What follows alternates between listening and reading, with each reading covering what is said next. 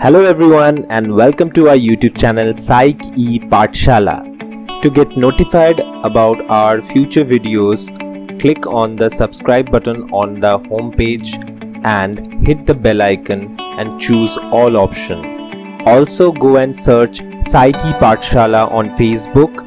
Go to our Facebook page and give us a like. Let's start today's video. Now let us discuss what are the sources or causes of prejudice. The first factor we will discuss is social factors. What is the social inequalities, unequal status and prejudice? A principle to remember: unequal status breeds prejudice. Masters view slaves as lazy, irresponsible, lacking ambition, as having just those traits that justify the slavery. Some people notice and justify status differences. Those high in social dominance orientation tend to view people in terms of hierarchies. The second factor associated with causes of prejudice is socialization. Prejudice springs from unequal status and from other social sources, including our acquired values and attitudes. The influence of family socialization appears in children's prejudices, which often mirror those perceived in their mothers. The third factor under social factors is religion and prejudice. In almost every country, leaders invoke religion to sanctify the present order. The use of religion to support injustice helps explain a consistent pair of findings concerning North Americans' Christianity. Church members express more racial prejudice than non-members, and those professing traditional or fundamentalist view. Now, how conformity and institutional support causes prejudice. Once established, prejudice is maintained largely by inertia. If prejudice is socially accepted, many people will follow the path of least resistance and conform to the fashion. They will act not so much out of a need to hate as out of a need to be liked and accepted. Social institutions such as schools, government and the media may bolster prejudice through overt policies such as segregation or by passively reinforcing the status quo. Institutional supports for prejudice like that reader are often unintended and unnoticed. Now, the factors of in-group bias, need for status, self-regard and belonging causes prejudice.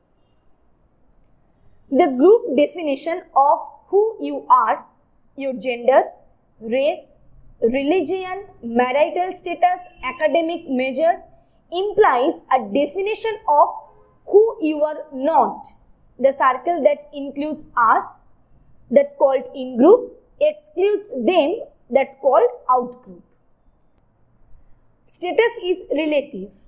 To perceive ourselves as having status, we need people below us. Thus, one psychological benefit of prejudice or of any status system is a feeling of superiority. Most of us can recall a time when we took secret satisfaction in another's failure. Perhaps seeing a brother or sister punished or a classmate failing a test. Now let us discuss the psychodynamic approach that causes prejudice. The first one is frustration and aggression, that is the scapegoat theory.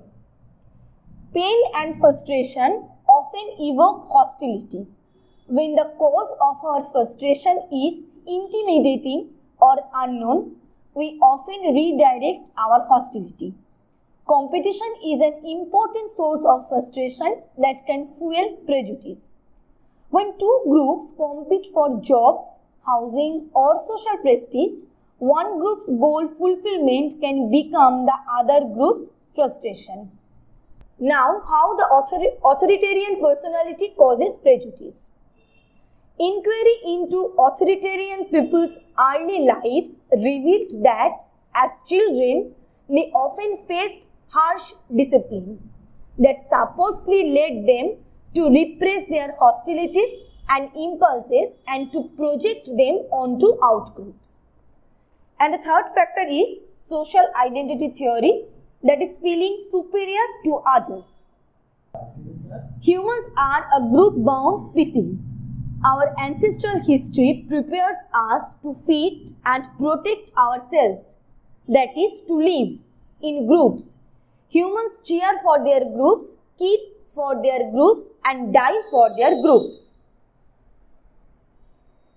Now, the third factors associated with causes of prejudice is cognitive factors.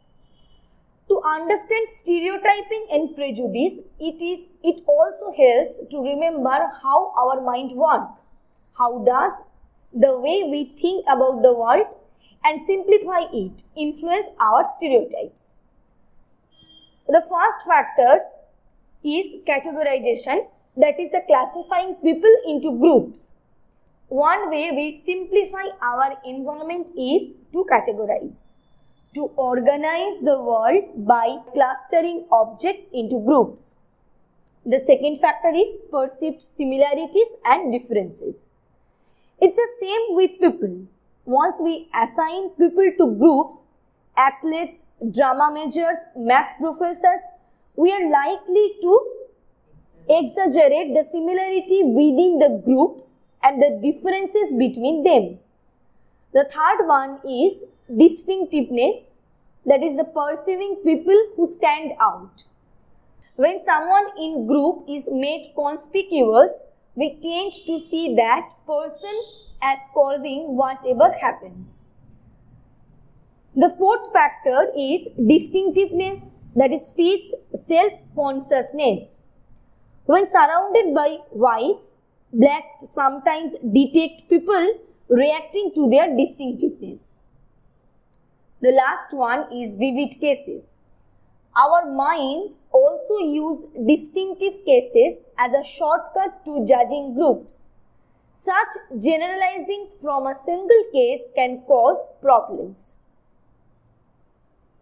The fourth factor associated with causes of prejudice is attribution. In explaining others' actions, we frequently commit the fundamental attribution error. The first one is group serving bias. Thomas Pettigrew showed how attribution errors bias people's expectations, people's explanations of group members' behaviors. We grant members of our own group the benefit of the doubt. For example, she donated because she has a good heart. He refused because he is using every penny to help support his mother. And the second one is the just world phenomenon. When we are taught that good is rewarded and evil is punished. Hard work and virtue pay dividends. Laziness and immorality do not. From this, it is but a short leap to assuming that those who flourish must be good and those who suffer must deserve their fate. Thank you so much for watching our video. Please click on the circle to subscribe our channel. Click on the boxes on your right to watch more videos. Like this video and share it with your friends.